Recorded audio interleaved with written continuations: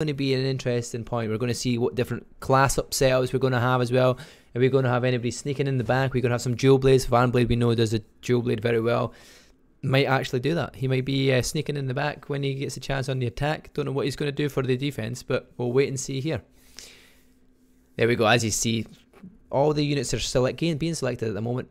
On the attack, plenty of short swords. Plenty of short swords. We've got 3 pole axes, the rest short swords, 2 mauls, couple of range, so you've got some muskets in there, and then Turtle Von Shell, love the name, is going to be our pike player on the team of Banished. On defense, you have Maul, some 1 long sword in there, a couple of short swords, some glaives, which is nice to see, some glaives in there. Glaives don't get used so often, but they can have a really major boost in power.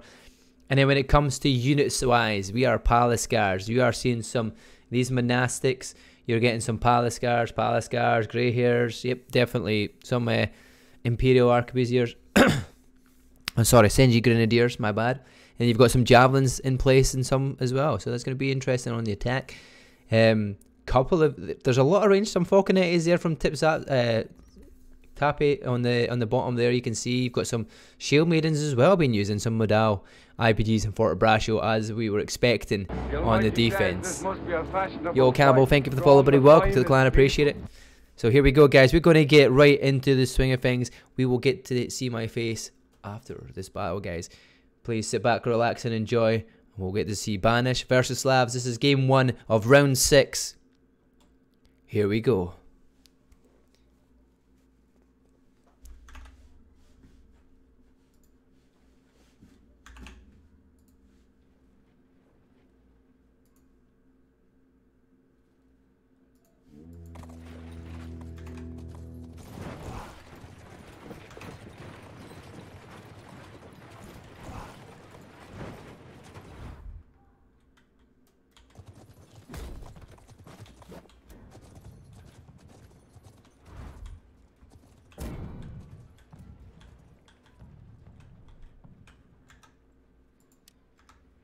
So the normal things that are happening, guys, we're getting people taking out the artillery, and the both siege towers being pushed at this point in time. Far left siege tower isn't being pushed this current time, but a lot of people just making sure they take all the walls down, take all the artillery down, and they set up here at gate. They're going to get some units set up to stop anybody coming out from the defensive side at the gate here. Well, all 3 siege towers.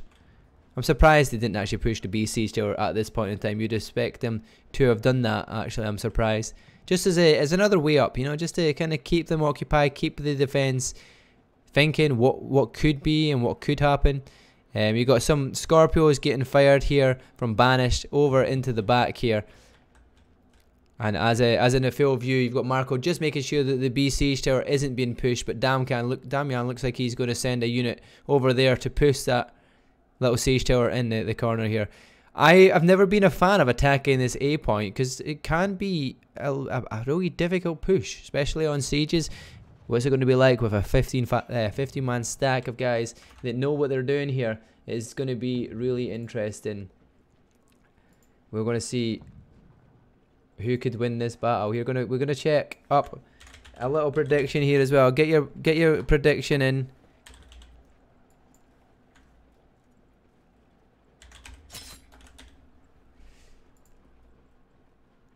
We've got a 2-minute prediction, guys. Banished versus Slavs. Who will win? Bodyfest is the first to die. Simcat picking up the first kill of the battle. And we did not mean that. Pushing the wrong buttons here.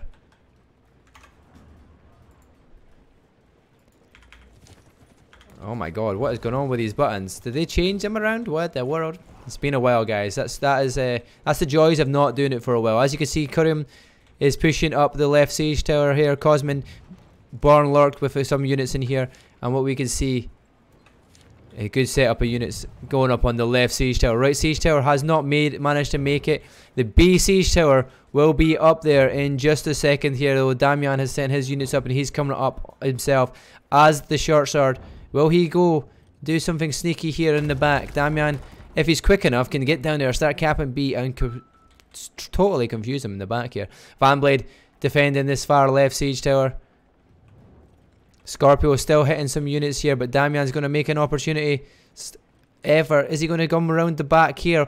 Well, all of the team is not paying attention. Marco might have picked it up. No, he hasn't. Damian's going to get a couple of free caps here on B. He's on B currently.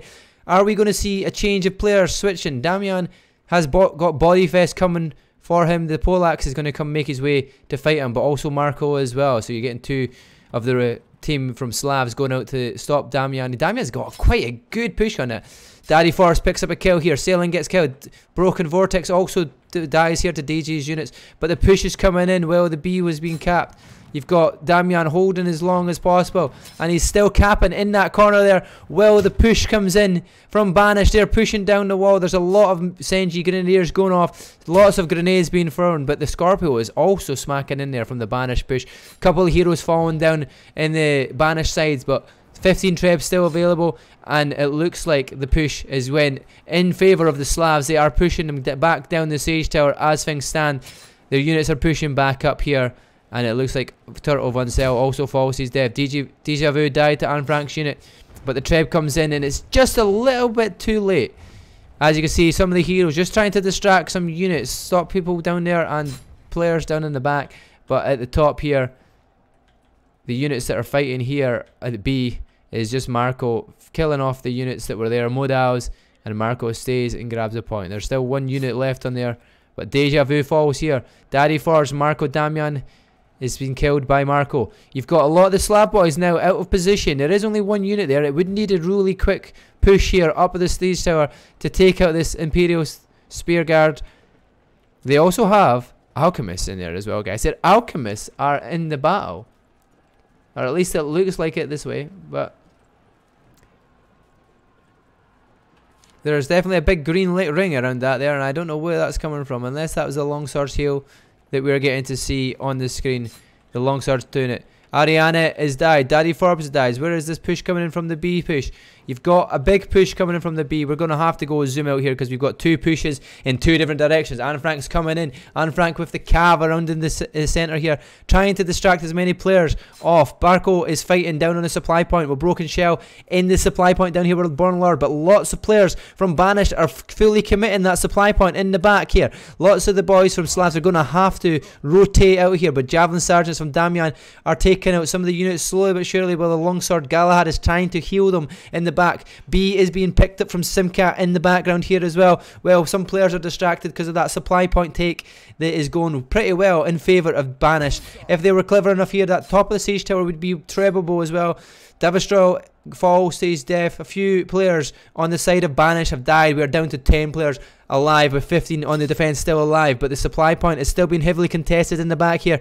Marco, Cosmin, Broken Vortex, all trying their best to keep the supply point open up here, trying to kill the heroes, but lots of cav coming in from the back from Tappy. Is Tappy going to get a nice counter cav charge here in the background here? Are they going to wipe out all the players on that supply point? No, he comes down straight on the centre, and I don't think he really does much with that there. He could have went onto the supply point with the units, but he's chose against it. A still being heavily defended pretty well here from Slavs.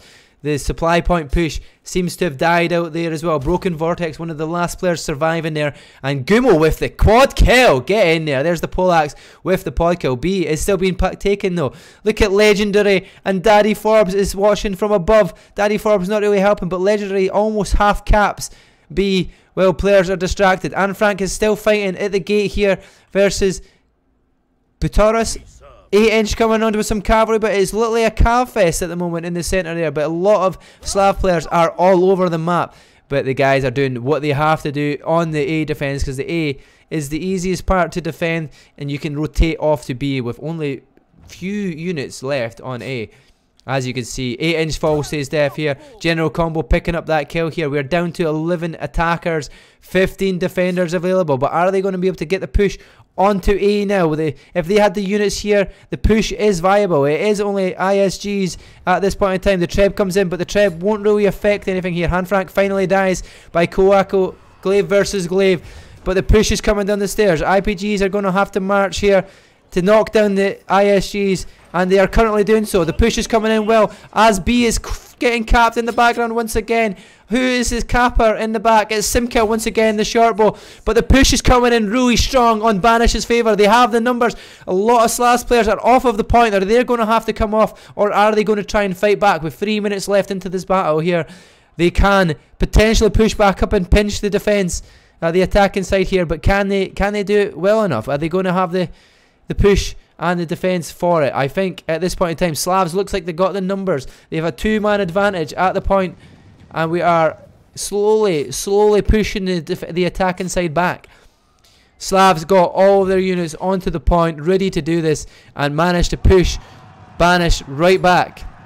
You're hearing lots of Cav charges. I'm assuming that is Cav outside the back here. You've got Deja Vu picking up some kills. Gumo has got the no quarter badge once again. Van Blade killing with his units, and Brittle and Rotten out with their Cav there, as you can see. And the push from Slavs has pushed Banished guys out. They are down to 6 players alive. The Treb comes in, but is also a little bit too late to even deal too much major damage. General combo, as you can see, defending B, because B is the closest to cap, and nobody is really pushing out to that point anymore. You've got Anne Frank here on the wall, one of the only heroes up on the wall now. Legendary, a lot of the boys from Banished are trying to go in through the gate again. Anne Frank falls his death. Kurak once again, Glaive versus Glaive, picks up the kill on Anne Frank. You've got Bubbles in the back with his musket, trying to avoid being killed here by Surikon, but there's a couple of helpers coming to kill off Bubbles. Damian sees the opportunity. He's going to cap B in the background. Can he do it once again? Koako is on the wall. He's going to have to do something fancy here.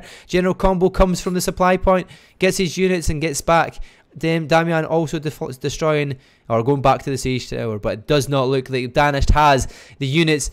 They are 379 units for 796 on the defensive Slavs. Nobody alive at the moment in time to even push to get their units into a position to take any of these points at this point in time. It looks like it will be defended very well here from Slavs. B was almost there. The B put was so good, but it was just so quickly disparaged. Like we said, there's lots of cav, lots of stuff done in there, but the A push could have just been a little bit better. They might have had that there.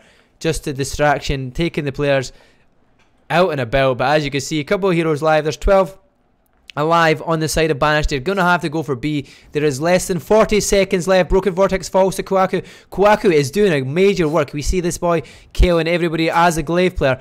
Marco picks up Ariana here. Short sword versus short sword, and he's on a hard trick. You have a quad kill here from Selin as well. Lornbuck's picked up Kuaku, who's been on a streak here, stopping the streak. Bornlock then falls to Selin, but lots of cav coming outside here.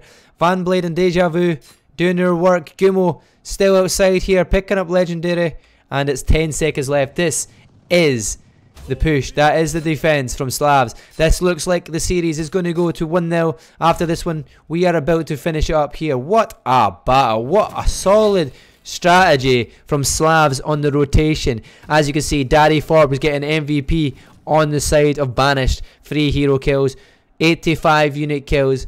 Quite a good amount of work there. Anne Frank was doing a lot of work back and forward, back and forward. Definitely the distraction force in the side of things here.